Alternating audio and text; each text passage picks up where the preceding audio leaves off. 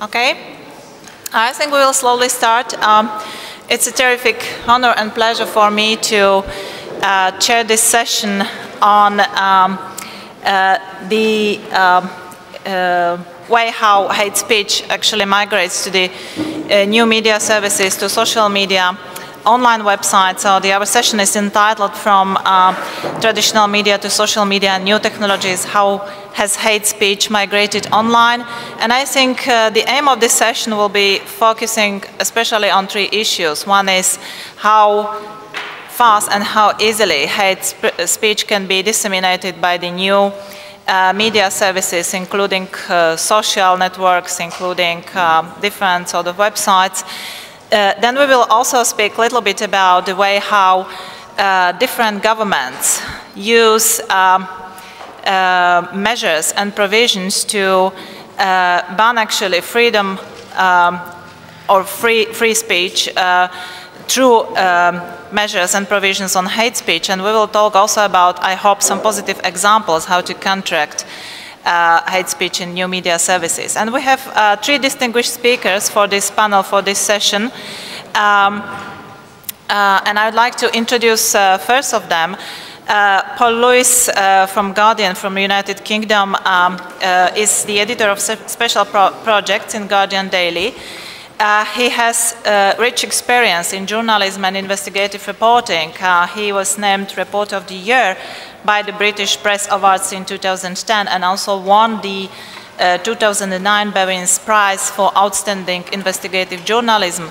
Paul will focus actually on the role of new technology and the way how new technology was used in 2011 English riots, and I think he will give us some practical examples how hate speech was disseminated by these new technologies. So Paul, the floor is yours.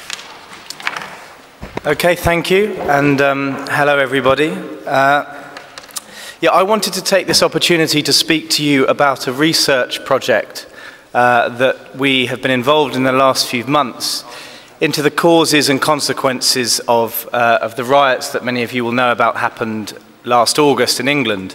What makes this project unique is that it was a collaboration between a newspaper, my newspaper, The Guardian, and a leading university, the London School of Economics. And it was done so with, I should mention, of course, generous support from the Open Society Foundations. But this was a study inspired by a study that was done in Detroit in 1967, which we tried to gather empirical evidence that would tell us why the riots started and how they spread. And just to recap, for those of you who weren't following events closely in England in August, the riots were the most serious bout of civil unrest in a generation. In a period of 4 days, a small protest in Tottenham expanded across London, north and south, to Manchester, Nottingham, Liverpool, Birmingham. More than 15,000 people took to the streets, 5 people died, £500 million worth of damage. So really quite serious and unprecedented, in fact, in the scale and nature of what happened. And yet in the aftermath of these riots, nobody really knew why they'd happened. So there were, I guess, quite predictable theories emerging from the political realm. The right wing were blaming parental irresponsibility, a lack of moral fibre. The left were claiming that these were not riots, but perhaps protests against the impending austerity cuts. But there was nothing in terms of evidence. So this was our objective with the London School of Economics, to try to gather evidence about why the riots had started. I should say as well that the one thing that across the political divide everybody agreed upon was that technology, particularly social media and particularly Twitter, were instrumental and were used by rioters to organize and incite violence. So that was accepted as fact. So we looked into this, and to briefly explain what we did, we located and interviewed 270 people who were directly involved in the riots. And we also had a database of more than 2.6 million riot-related tweets. So the actual messages that were circulating on the Twitter sphere during the riots and about the riots. And I could talk to you a lot about different types of findings that we had, but I think the one that's most pertinent to this session today is about technology and how technology was being used. The first thing to say is that in response to the widely assumed fact, in inverted commas, that Twitter was key, the government and senior police officers sought to take action. So the Metropolitan Police, which has jurisdiction over London, considered turning off Twitter, so turning off a tool for communication to prevent it being used by rioters. And the Prime Minister subsequently said that he wanted to convene a working party from senior police and security services to work out when it was right to intervene in technologies like these to stop them from being used in times of crisis. So that was the theory. The problem was, and we've established this now, that our analysis of that database of 2.6 million tweets and our interviews with the rioters have established that actually Twitter wasn't used to communicate by the rioters. In fact, actually what happened was the moment anybody tweeted information that was incendiary, which was encouraging people to take to the streets and take part in violence, this was an open platform in which there was a deluge almost immediately of people silencing that proposition. So quite the contrary, in fact. It was used in large parts to quell people from taking part. The thing that Twitter was used most for was actually sharing information, a kind of civic role, and then subsequently for the cleanup. There was a huge attempt to clean the streets of debris after the riots had finished, and that's what Twitter was used for most. Secondly, rumors. We all know that social media is used often inadvertently, but it disseminates rumors. And that happened a lot. There were some rumors, some of them quite comical. One which flew around the world quite quickly was this suggestion that London Zoo had been broken into by rioters, and there were animals, including monkeys and elephants, roaming the streets. And it wasn't true. But what was interesting about how rumors operate and the anatomy of these rumors online is that Twitter has a self-regulating capacity. So in the same way as anybody who was inciting hatred, encouraging people to take to the streets were quickly silenced, rumors were very quickly corrected, faster in fact than they spread. The third thing was that Facebook, contrary to widespread speculation, again wasn't used by rioters to organize and to incite. There were a few minor examples of people posting messages on Facebook, advertising locations where people should convene to riot or to loot. These high-profile cases resulted in some of the harshest penalties after conviction. 5 years 2 individuals received for posting messages on their Facebook telling people to riot in certain places at certain times. In both occasions, the riots never took place, but the people responsible, of course, were prosecuted. But on the whole, as with Twitter, Facebook wasn't used in this way. So how did people communicate? Well, the interesting thing is that technology was central to how people were communicating. It was central to how people were organizing themselves on the street, how they were preparing and determining where they were going to go, and the types of activities they were involved in. But it wasn't an open technology. It was BlackBerry Messenger. So for those who don't know, BlackBerry phones have a form of communicating which is encrypted. It's a closed network, very similar to any social network. But of course, the law enforcement authorities don't know what you're sending when you send messages on BlackBerry or BBM. And BBM was used extensively. So on the day of the worst riots in England, the 3rd day, there were messages going around, people waking up, hearing their phones beep, and they would have an itinerary of where to go if they wanted to get involved in rioting and looting. And I think there are many reasons why you could posit a hypothesis as to why BlackBerry was used in this way and Twitter and Facebook were not. But there's one very, very obvious one, which is simply that the messages that people were posting may have been stupid, but the people themselves weren't stupid. And they weren't going to engage in criminal acts, incite criminal acts in a public forum that police could notice and watch, and they could subsequently be prosecuted for. So I think that just kind of brings me to the one point that I thought might be useful to make.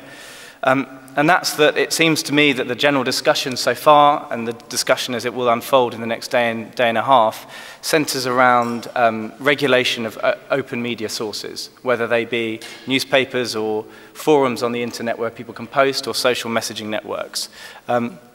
But what we saw unfold in England, and it was, you know, the worst bout of violence in a generation, you'd have to go back to the 1980s for anything comparable, was pretty much organized on a closed network that would be impossible to regulate, that police have no way of finding out how it was used and when it was used. So I'll finish on that point. Thanks for your time.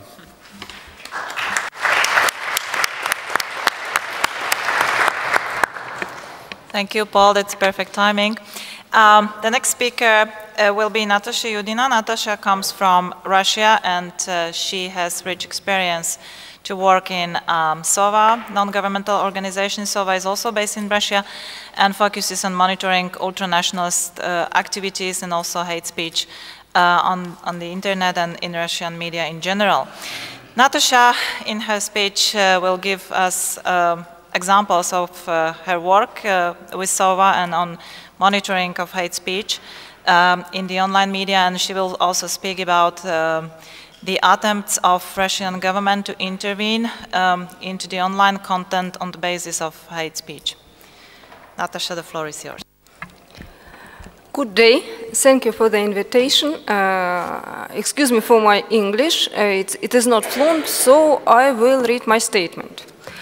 Dear colleagues, I work for SOVA Center for Information and Analysis, a non-governmental organization in Russia. Our center focuses on issues related to nationalism, xenophobia, relationship between religion and society, and inappropriate enforcement of anti-extremist legislation. Our work in all these areas heavily depends on our access to the World Wide Web. This is particularly true on monitoring, which constitutes an important part of our daily activities. Hate speech presents a serious problem in Russia in general, and for Russian segment of the internet in particular. In this respect, we need to take two factors into account. The first factor is dramatically low permissibility threshold in comparison with Europe for demonstrating ethnic or religious intolerance in public speech. The second factor is high level of hate crimes, which in turn brings much greater attention to hate speech. It has to be noted that the authorities have recognized this problem a long time ago, and the number of convictions of hate speech has grown quite large. In 2011, 81 people were found guilty, and almost the same number of convictions had been recorded during the 2 previous years. Please note that the custodial sentences are seldom given for mere propaganda. The number of such convictions stands approximately at 15 cases per year, and even these cases usually involve other kind of misconduct as well. We applaud active law enforcement, but it also causes some concerns. We have recorded some cases of inappropriate convictions, and even in those cases where a statement fits the hate speech definition, it's frequently debatable whether it presented sufficient incendiary danger to justify opening a criminal case. As I said, in 2011, out of 81 people found guilty of racist propaganda and incitement of hate.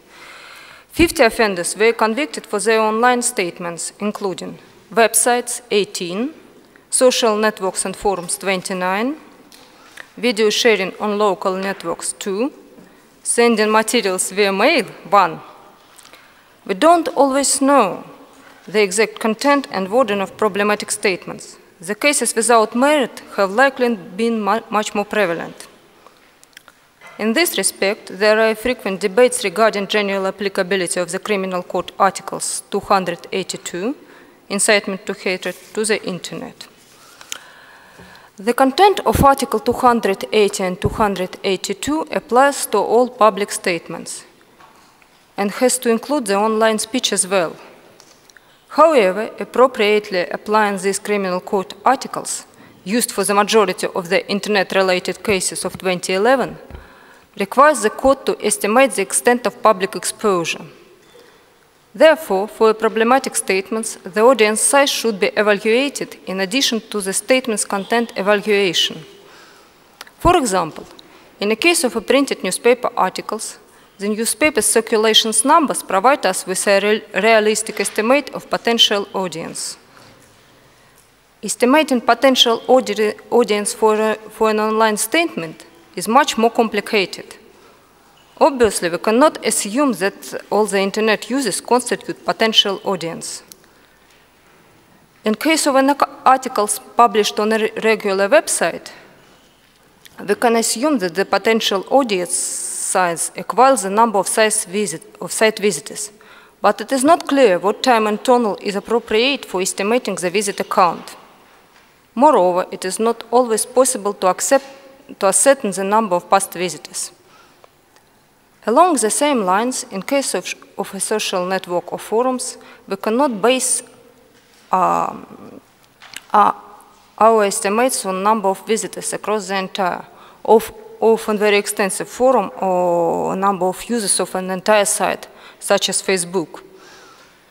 Instead, we need to consider the size of particular segment, such as a forum section, a social network group or community, a circle of friends of subscribers who follow the author or publisher of the statement in question. At this point, quantitative assessments became even more problematic. However, in order to achieve a fair verdict, they still need to be made at last to a certain degree. The extent of public exposure remains a relevant issue even if an online group is restricted, i.e., if reading the content requires special authorization. Such restricted group can be very large, and then a statement made within the virtual space should be considered public. However, if the author addresses a specific selected group of readers by name, then the section can no longer be considered a public statement directed at an undefined group of people. All this question could be resolved by the Supreme Court, but until further clarifications arrive, we have to evaluate the extent of publicity on the case-by-case basis, gradually developing practical guidelines. Unfortunately, so far the extent of publicity has never been taken into account.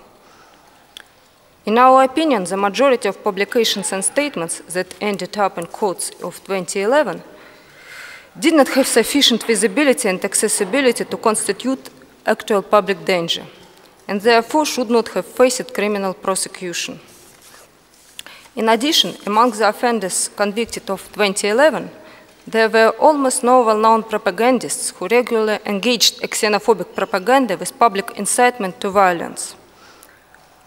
The defenders were predominantly bloggers of limited popularity, high school students, younger university students, or students of vocational schools. Definitely, not all the hate propaganda-related criminal cases are without merit.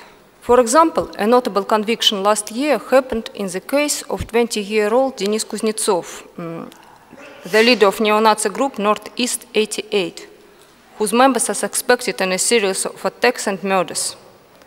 Participation of the group's leader and ideologist in their attacks was never proven, so he was convicted to 1 year in custody for propaganda.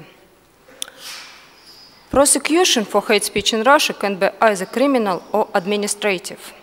The latter is based on court prohibition of certain text, videos, or songs which are then added to the federal list of extremist materials.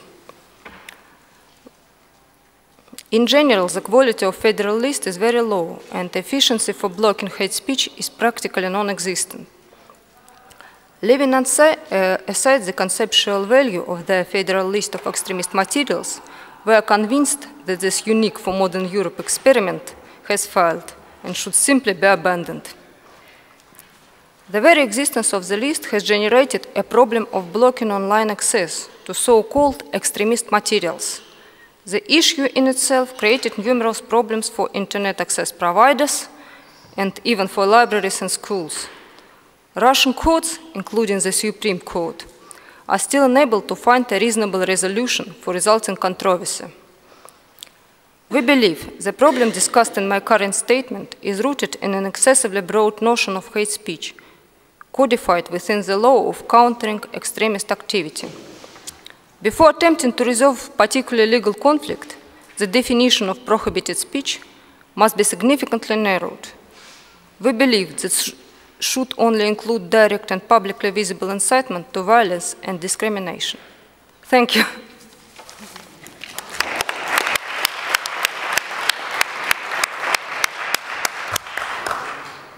Thank you, Natalia, for this interesting account of practice in Russian, and think this can inspire some of our Hungarian colleagues to reflect a little bit on the Hungarian media law, which includes, of course, measures on hate speech as well.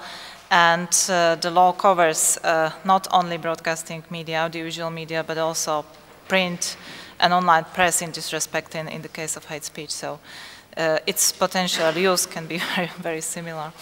Okay, and our final speaker will be Daniel Paul, coming from Sweden.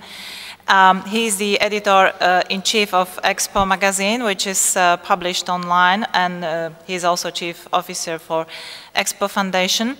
Expo was formed as a magazine in mid-90s in Sweden to counteract actually hate speech and right-wing extremism in Danish public sphere in the period when these movements were on rise, and I think we witness at the moment very similar tendencies in many European countries, especially in terms of critique of multiculturalism. So Daniel will speak about the Swedish perspective, and he will focus on hate speech in online media, online environment. Daniel, floor is yours. Thank you, and thank you for inviting me. It's been a very interesting day so far, and many interesting speeches. I will try to put in something from Expo's point of view into this discussion. And I would like to start that with an old man called Sven Arne Lundehäll. I work as a journalist, and it was like 7 years ago that I did an interview with this guy, an old man living on an island in a filthy house with a hole in the roof. Sven Arne Lundehäll was a National Socialist,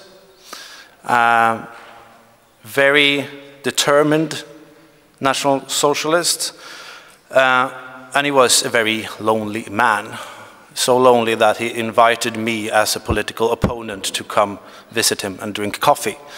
But that didn't stop him from trying to spread his views. He had his own magazine called Bohusläns Folkblad, a kind of local paper for that area where he lives in the southwestern part of Sweden. He also had guests sometimes. Young far-right activists traveled 40 kilometers by bus to travel to meet this old man, listen to his stories from the Second World War, and writing swastikas in his guest book. In many ways, Sven Arne Lundehäll is the kind of old type of far-right activist. The post-Second World War far-right activist with very big problems with reaching out with his message. Internet, of course, changed everything. Today, Sven Arne Lundehäll, if he were been alive, could have started a blog. He could have posted all his fantastic pictures on Facebook. He could have written all those articles in a way that would be much, much more available for people. And he could, first of all, be networking with people, not being forced to force people traveling 40 kilometers to meet him. So in a time like this, Sven Arne Lundehäll wouldn't have been that lonely as he was like 7 years ago.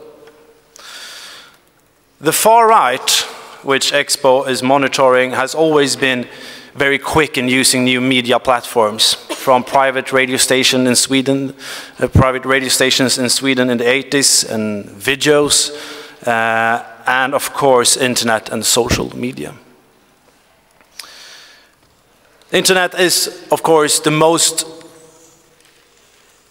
absolutely biggest revolution for the far right and for any political extreme group. It gives an opportunity to put out your ideas very cheap, very fast, and to connect with people in a way that was impossible before. It's interesting, though, to see that actually, if we look at the Swedish situation, hasn't been very good in using social media to organize people. It's not that they're using Facebook or Twitter to get people to demonstrations. It's not that people usually show their faces in Facebook groups. And this is, of course, because it's a political environment where you usually feel most comfortable being a secret member. But it's the perfect platform for spreading ideas. And having said that, I would like to underline the fact that I don't think that, because it sounds like that when we're discussing today, I don't think that intolerance and racism is necessarily growing in Europe, especially not in Sweden. Service shows that acceptance for a multicultural society is actually growing. But the intolerance is more visible. And that is what we're confronting. We're not confronting a growing racism all over Europe. Well, in some countries, yes, but not in the big picture, and not least in Sweden. We're confronting the idea that the intolerance and the hate is being visible. And that puts up a lot of questions, of course.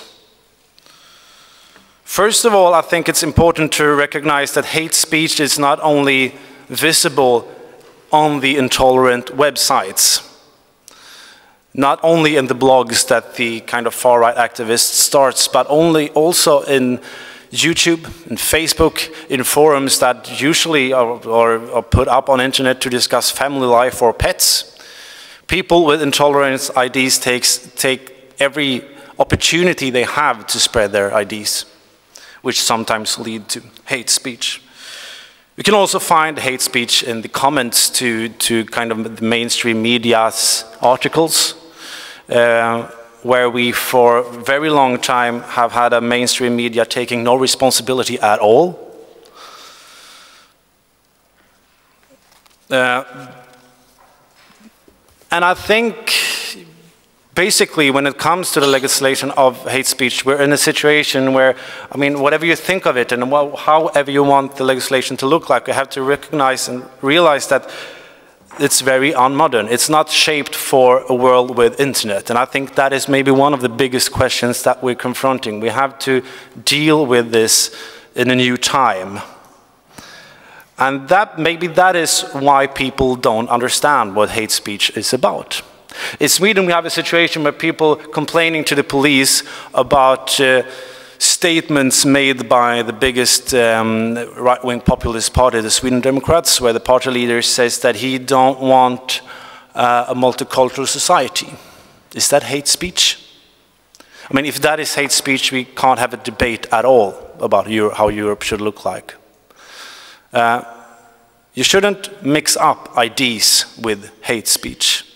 And I think that is very important, because we have a situation in Europe where there is actually not only hate speech that we can forbid and then we're rid of the problem. We have a situation in Europe where there is a struggle about how Europe should look like, with different parties, with different ideas. That is what we're seeing, that is what we're confronting, and that's what we're in the middle of. Hate speech is a problem, because we know from history what it can lead to. But we can't deal with this situation just only by kind of forbidding the ideas. That means that we have to deal with this as a political phenomenon. We have hate speech because we have intolerance, and intolerance is therefore the problem, basically. So we have to deal with intolerance. And I think we're in a situation where we don't have that many ways of doing that. Especially, we are not willing to accept the idea that intolerance is a part of our society, is, if we want to spell it in that way, a part of the European culture. To confront intolerant ideas, you have to work in a long term. You have to have patience. You have to, like, for example, one of the projects that we're doing, that when we take care of young kids in the age of 14 in an education where we actually have them for 2 years. That's the time it will take to change a young kid's view when it comes to intolerance. It's not fixed by very hallelujah-looking campaigns. It's fixed by long-term, patiently work. And I think what we're dealing with is a political situation where we also have to realize that we're kind of stuck in an idea of Europe. And it's actually, if you want to put something into the debate here, it's constructed here today as well, as Europe as a continent consisting of Europeans and minorities. We have to be able to look at Europe and be able to look at the people who lives in our societies in a more constructive way, in a way where we are not only looking at immigrants and minorities as if that were the only thing there were. That's all for me. Hopefully there will be questions. Thank you so much.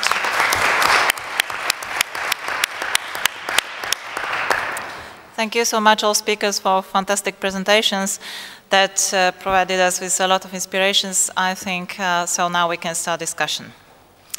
Yeah. Who would like to start with some comments, ideas to share?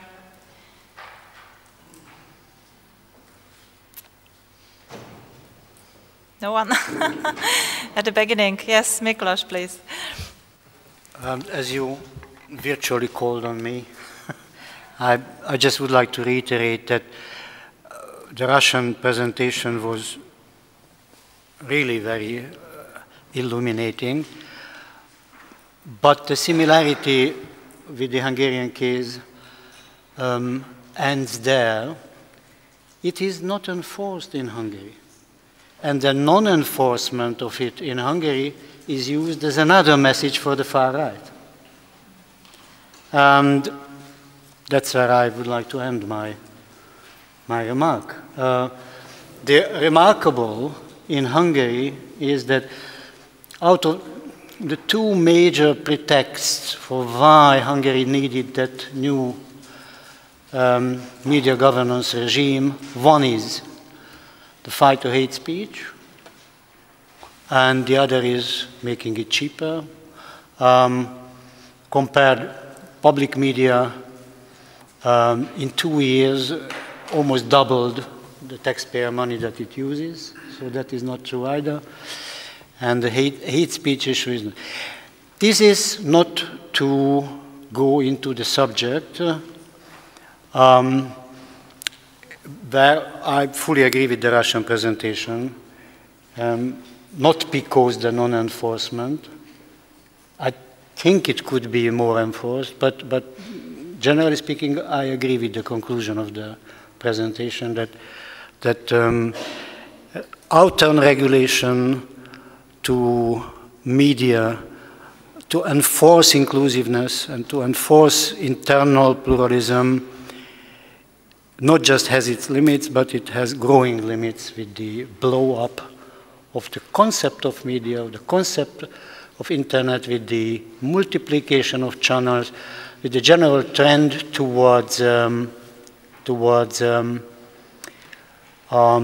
Limbos and Hungarian Hír TVs and all other kind of things. Rather, another session about how to enforce outer pluralism could be a better answer. Thank you. Thank you. Then Peter and gentleman over there. Yeah. Yeah, I would like to come back, if possible, shortly to counter speech. So Paul talked a bit about how on how on social media actually counter speech worked, that more people were discouraging the rioting and robbery than those who were encouraging it. So I wonder whether you have something to say, perhaps additionally, on how, in what ways and to what extent counter speech, again, as a response to so-called hate speech, especially by the targeted minorities, migrated online. And I mentioned that in Hungary, for example, earlier there was a Roma radio station, Radio C. The C is from the Hungarian word cigány for Roma, and that station unfortunately is not on air any longer. By the way, it was not a big news that it disappeared. Also a printed Roma magazine, Amarodrom, is also not existing any longer, but there are some Roma online media which has been created recently. So of course, it's for different reasons. It's cheaper, easier to sustain, and it's a big problem again with supporting, facilitating counter speech enough. But so I wonder, what do you think about that in the context of what you have been describing? Okay, thank you. Then your comment, please.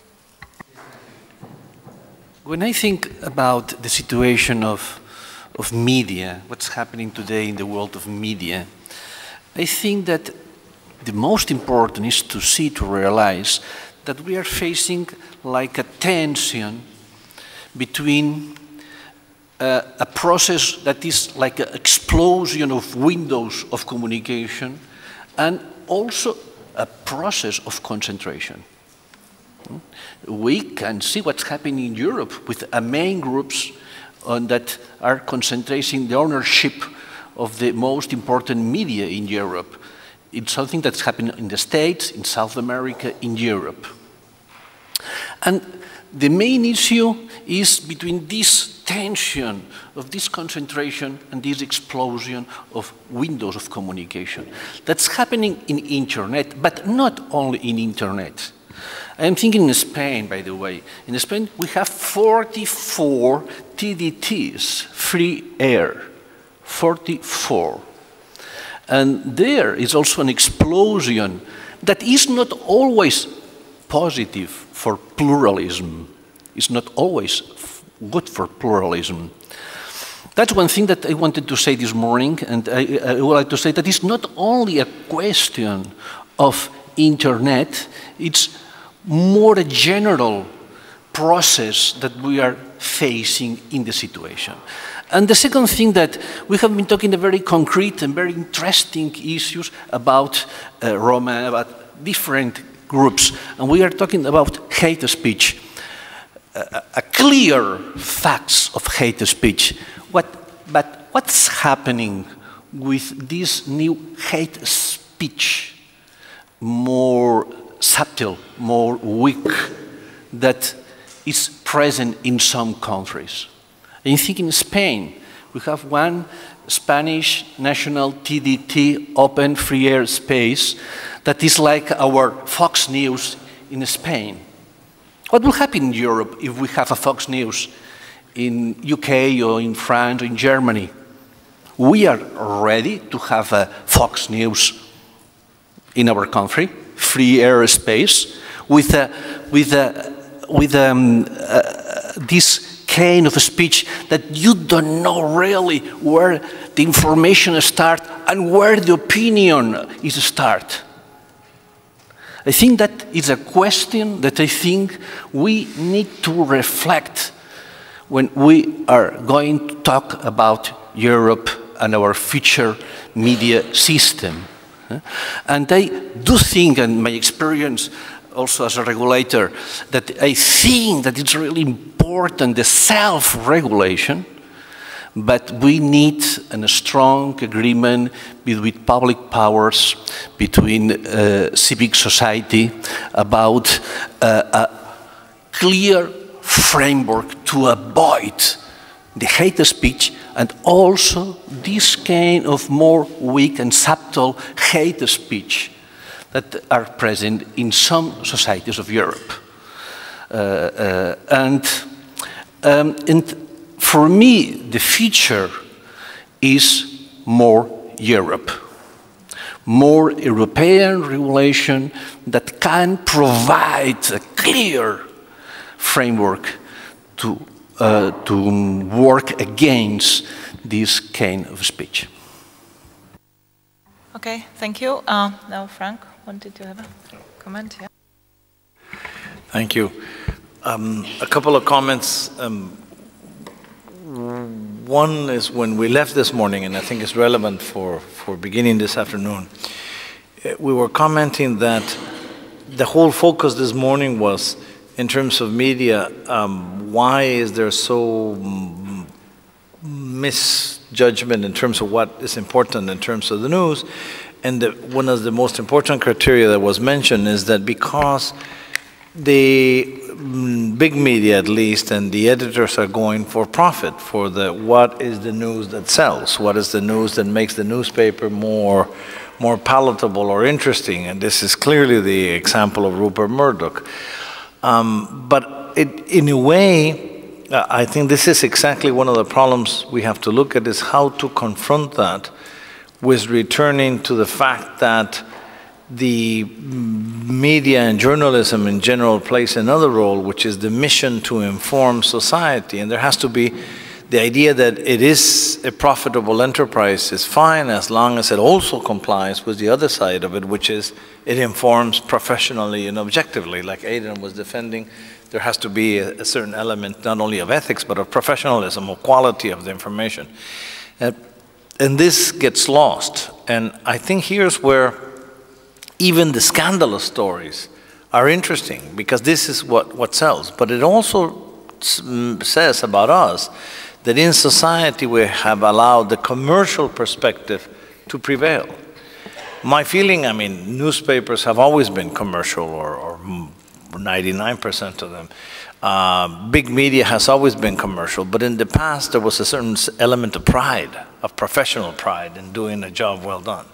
And I think in a way this is being lost to the anonymity of profit. I mean, the whole question of greed. And I think this is a problem. And this brings other problems with it, which is the accumulation of big media, the big conglomerates, then the monopolies and all that, that also are a challenge to the pluralism and diversity that we mentioned.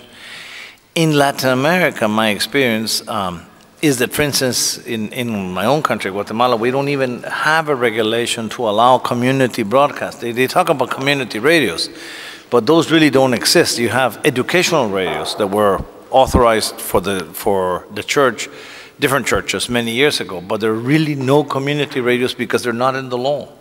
The idea that there could be a non-profit radio is inconceivable. And the only way to access a frequency is by a public auction. And we challenged the public auction before the Constitutional Court, saying that what happens to the local indigenous communities that don't have the resources. And it was interesting because the Constitutional Court turned us down and said the law is being applied equally to everyone. The fact that not everyone has the same amount of economic resources is just circumstantial. But it's clear, so clearly there was an element, they were not willing to move the system and to have a proactive and a positive element in this. Secondly, on this question of minorities, majorities, we have a majority indigenous population in my country, and there's a friend of mine who has the Cátedra UNESCO, the UNESCO lecture on multiculturalism, and she did a study of how the press covers the news when it's with Mayan population, and it was interesting. All the photographs never have names under them. They will have the photo and they'll say, Mayan leaders did so-and-so, or Mayan communities and their leaders, but will never identify them by name. So these became, although they were there in the picture, they would maybe do it with Rigoberta Menchú because she's a Nobel laureate, but all the others were the anonymous Mayan leaders. So clearly, and this was being repeated, they would have other forms. Every time they had a news item on poverty, they would bring out an old sort of archived photo with Mayan communities, and they would put them on the, so the article would always equate being Mayan with poverty. So when she had a meeting with editors of newspapers and showed this, she told me that the majority of them were profoundly and honestly shocked.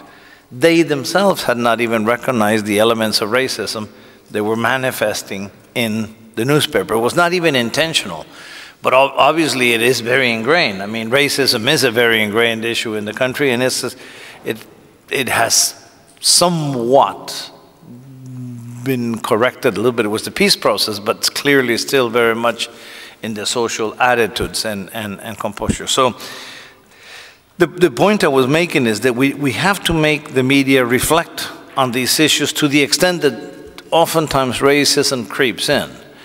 I think we can make this reflection with honest journalists that are oftentimes racist or discriminatory with really not noticing it, with just reflecting the point of view of society. But we also have to look at this sort of other phenomenon of the creeping in phenomenon of business is everything. And if there's no profit, there's no good, or the bigger the profit, the more important the news. Because that in itself is also allowing, I mean, obviously there's clear examples in Europe, and Europe is the example of public media, public broadcasting. I mean, the BBC or Radio Netherlands are a few examples of what good public enterprises can do in an independent way. But how much is that being threatened by the budget cuts and the possibility of creeping in? Rupert Murdoch was about to buy one of the television channels in Britain. I mean, so again, it's important to reflect on this, to protect these little islands and issues that we have. No? Thank you so much. George, please. I want to say something very short regarding this issue. I think this problem, how has hate speech migrated online, can be resolved only if we want. In Romania, the radio and television has a National Council for Audiovisual.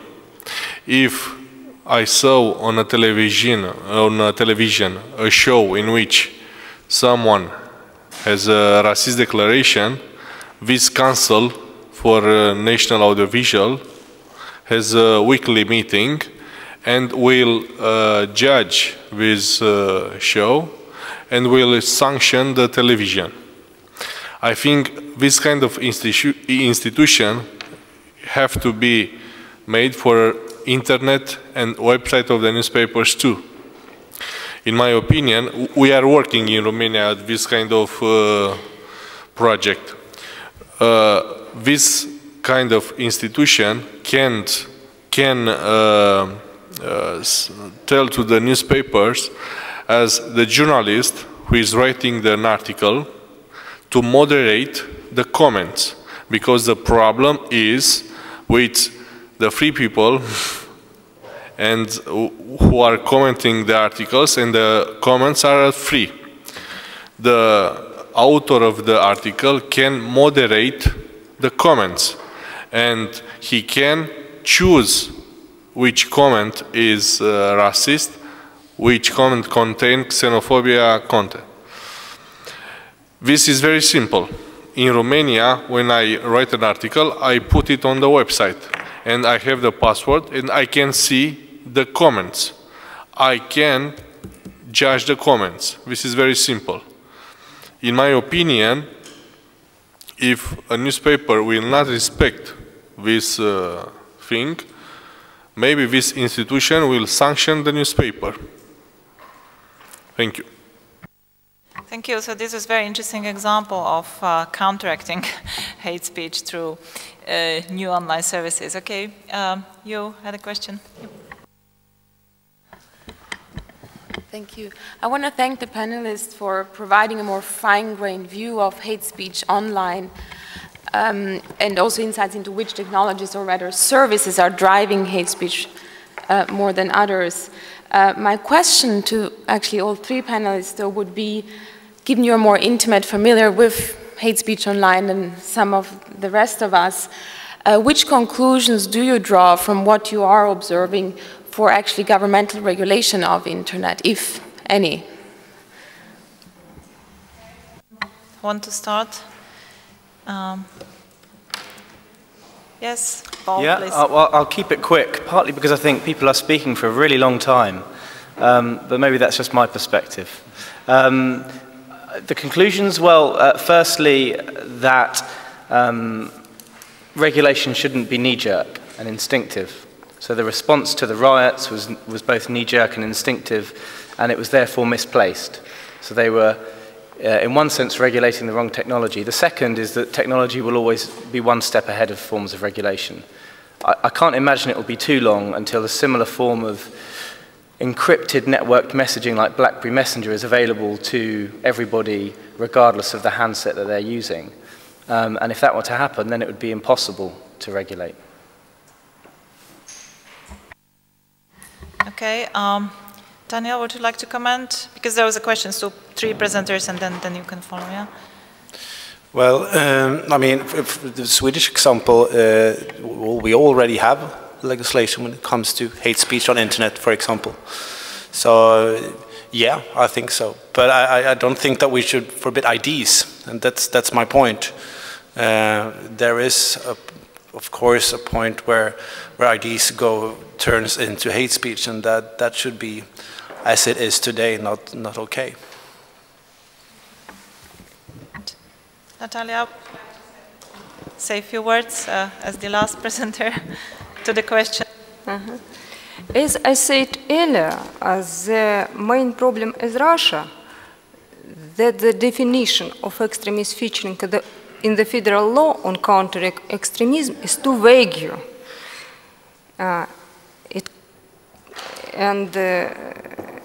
The main advice to narrow this law. Yeah, that's quite clear. Okay, and you had a comment or question? A comment and maybe to open up the debate. I'm Marco from Google, and I was wondering about some of the things that were said today and around the role of hate speech in terms of a possible problem for social cohesion or a problem that should be addressed with legislation, actually censorship.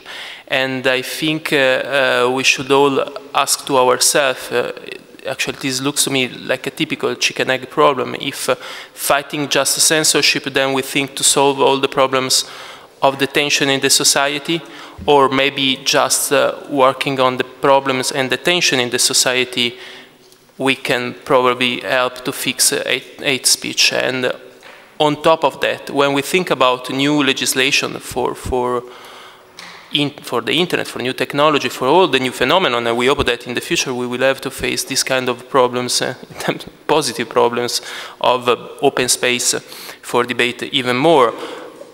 Why don't we try to think that the rules of the real world are also applying to the internet? So why don't we try to consider how the rules that we are all following in our civil society, in the real world, could be applied to the internet in a balanced way in terms of the different fundamental rights at stake. And Peter had a question? Oh, yes, you, sorry. Okay.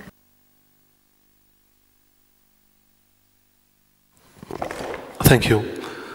I just wanted to point a few things. This morning, Aidan was referring to the fact that mainstream media, we need to look at them from a business model perspective. And when you look at them from a business model perspective, you understand that they need to add value to find like customers.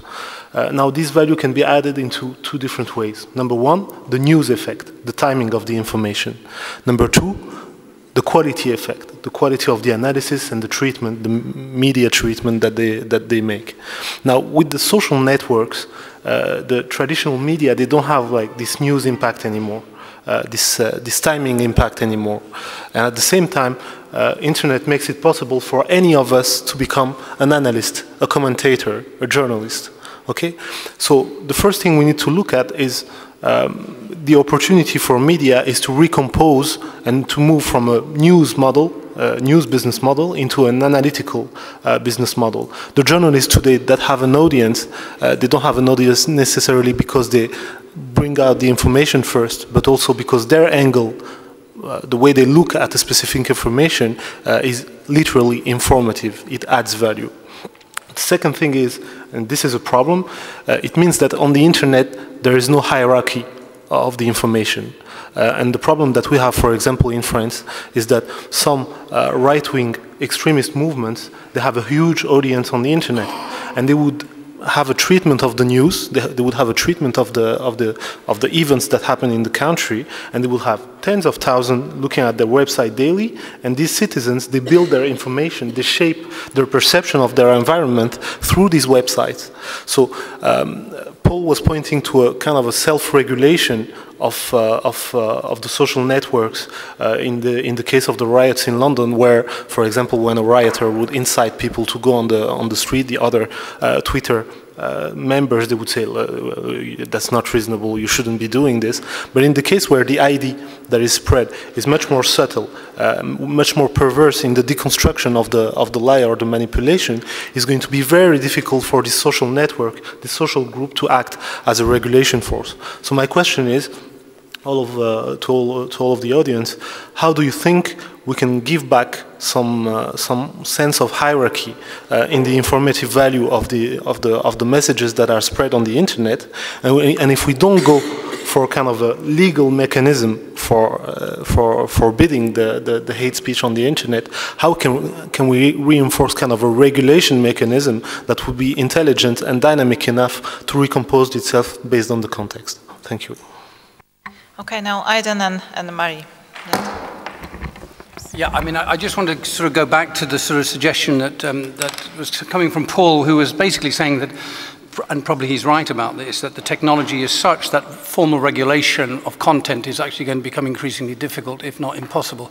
But there is a question here about whether or not there should be common regulation or an attempt for a common regulation, because this meeting is, as I understand it, about media pluralism and hate speech and so on. And there are two issues here. One is the context of media and the way that media and journalism operates, and there's also what you might call the wider information space, that sort of uncontrolled information space, the public information space. And for example, I think that there's every reason to believe that there can be formal methods of regulation of internet content from, for instance, media sources, from what you might call journalistic sources, because information comes out through a converged media environment in all sorts of different platform ways, but actually it's a stream that comes from journalism itself. So.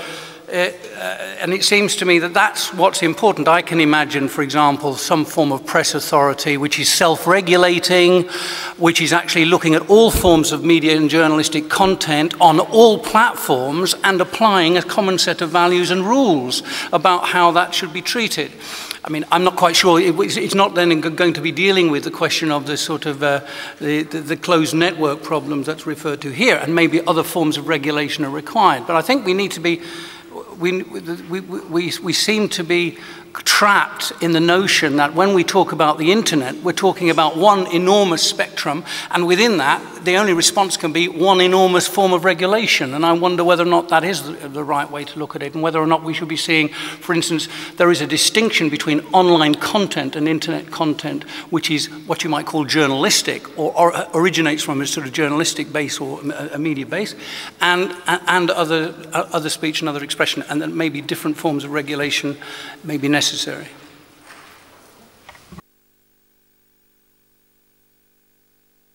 Okay, Marie and then Frank. Yeah, quickly, I just wanted to ask a favor of Paul, if he could just elaborate in 2 words on the tripartite approach that The Guardian had to reporting the riots, because I don't know if the audience fully understood the innovative approach you took, which is beyond analysis of Twitter and the use of technology. So if you wouldn't mind just to take a couple of words, because it addresses open journalism that Aidan spoke to, and it also addresses context, so the context against which intolerant speech is reported upon. Okay, well, I mean, this term open journalism is part of The Guardian's brand, in fact. And really it comes down to the notion that journalism has changed in such a profound way that we no longer find ourselves in a position where we try to work out what we, as the journalist, believe to be true, and then impart that knowledge. to a passive reader, and then at that point it's, the transaction is complete. But we now have a position in which we are far more collaborative, and we accept that we can find out a lot more by collaborating with and working with the people who are at the same time kind of consuming our news. So it's a kind of a two-way interaction, and it's born from that philosophy that we hold events such as the Open Weekend, which I was taking part in this weekend, and others were present at also. And it's in that spirit that we conceived of this project, Reading the Riots. As I mentioned before, it was inspired by this collaboration between a newspaper, the Detroit Free Press, and academics in Michigan in the aftermath of the Detroit riots in 1967. And in those riots, they hired black teachers to go out into the communities to interview people who were involved in the disturbances, to conduct some kind of sociological analysis as to why they'd happened. So what we did was similar, but of course, you know, I guess, I mean, that was a product of an era, and ours was slightly different in many kind of methodological ways. But with the London School of Economics, we went out, advertised for what you would essentially call citizen journalists of a kind. We wanted people to interview people who were rioters. And we had 450 people apply for this role. We interviewed 60 of them, hired 30. And these were researchers based in London, Birmingham, Manchester, Nottingham, all of the cities where there had been riots. And we trained them to interview people. And these were, as you can imagine, very difficult interviews. Interviews with people who were confessing to really quite serious crimes. But doing so, of course, on the basis of confidentiality.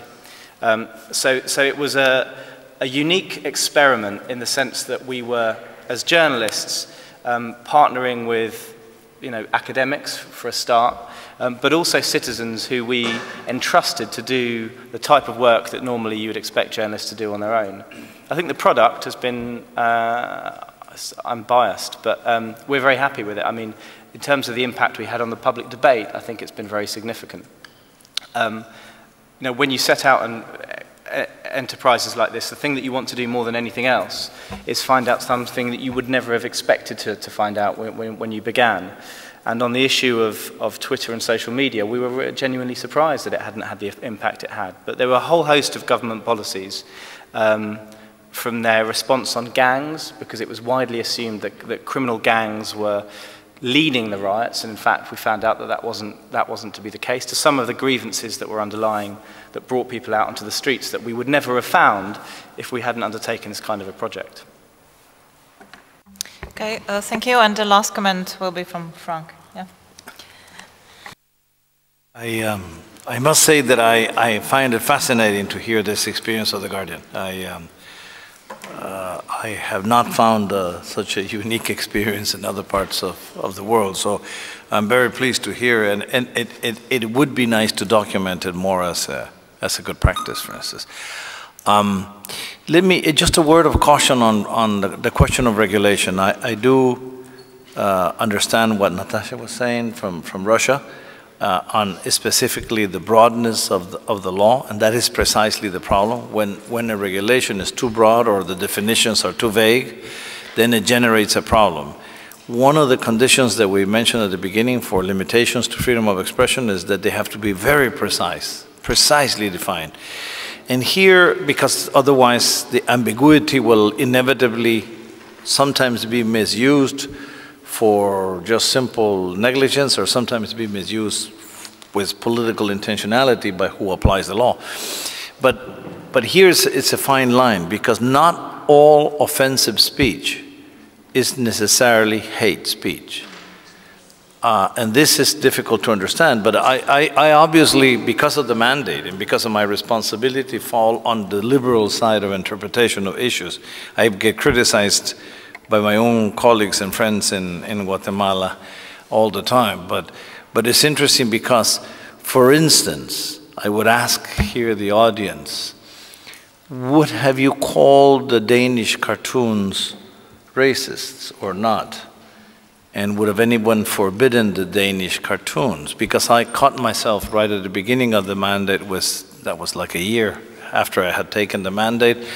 I found myself in the crisis of the Danish cartoons as one of the most difficult tasks, because I was trying to prove to the Islamic conference that I do believe they're being profiled as terrorists and that they're suffering prejudice by the rest of the world, but that I don't believe in censorship. So they made the point with the Danish cartoons with me, and I said, look, this is exactly, I took advantage of the cartoons to mark the difference. I said exactly what I believe. I think the Danish cartoons are an element of discrimination. They portray the Prophet Muhammad with a bomb in his turban, clearly an insinuation of terrorism and obviously inciting to that. I think they're tasteless and they're senseless because they're not in tone with the sensitivities of the moment. I think they should have not been published. And I think they're an element of bad taste. But having said that, I will always defend the right of any newspaper to publish a cartoon, because cartoons by nature are in jest, are mockery of an idea, a principle, and cartoons may often and most likely provoke indignation or affect the image or reputation of someone, and still the cartoons are a very important form of communication. So again, we must be cautious on the response of regulation. I think regulation has to exist, yes, but it has to exist. And by the way, I would never believe on a regulation for internet per se. One of the things I defended when people ask me whether internet needs a new set of rights, for me, internet should have the same principles applied to freedom of expression as a whole and to all media. Not to make something exclusive or different. It is much more powerful, of course, as every technological leap, but the same principle should apply to every single form of mass communication. And there, yes, there should be some regulation and there should be prohibitions, but we must never fall into the trap of excessive regulation, because ultimately that solution generates more harm than good. People made the reference here in Europe, the difference of how the Danish cartoons were handled vis-a-vis the Fitna film in the Netherlands, and how the Fitna film was equally seen by Muslim people as offensive, portraying them as terrorism, but the Dutch government made an effort to allow the film to be presented because of freedom of expression, but to distance themselves from that position, making it very clear that that did not represent the position of the government of the Netherlands. And they did not agree with what was being said there, but they would still allow it to be presented because it was freedom of expression. And that softened the tension. There was never a crisis because of the Fitna film as there was on the Danish cartoons, where there was no one wanted to take responsibility, no one wanted to, all they wanted was to present them, and nor the editors, nor the government, nor anyone at that moment made a statement on it. And I think, again, here's where the context and the handling also makes a difference. But the point in summary is we cannot over-regulate freedom of expression for the benefit of avoiding hate speech, because then we're also harming the freedom. Thank you so much. I think this provoked a lot of thoughts about the issue, and I think we can now discuss them during the coffee break. Thank you so much for the session.